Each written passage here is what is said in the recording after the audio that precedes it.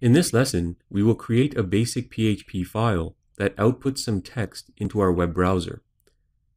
The first thing we need to do is confirm our WAMP or MAMP server is configured correctly. To do so, simply open your web browser and type localhost in the address bar. You should then see this page displayed. This is the default WAMP page.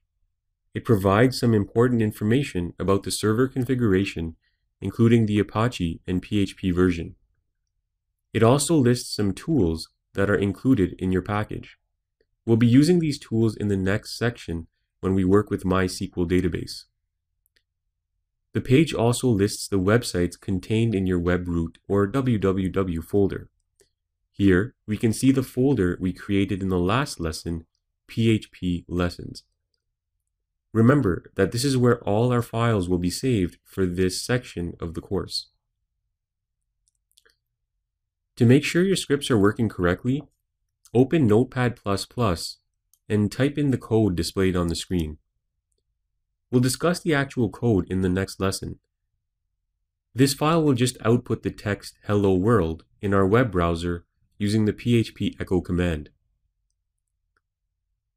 When you're finished typing in the code, save the file in your PHP Lessons folder as intro.php. You can actually give it any file name, but the .php extension is very important. PHP files will not work unless the .php extension is included. You'll notice we've embedded the PHP code in HTML, but even so, we still need to specify the PHP extension.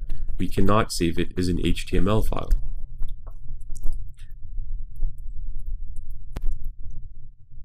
Type in the following into your web address: localhost/phplessons/intro.php, and press enter.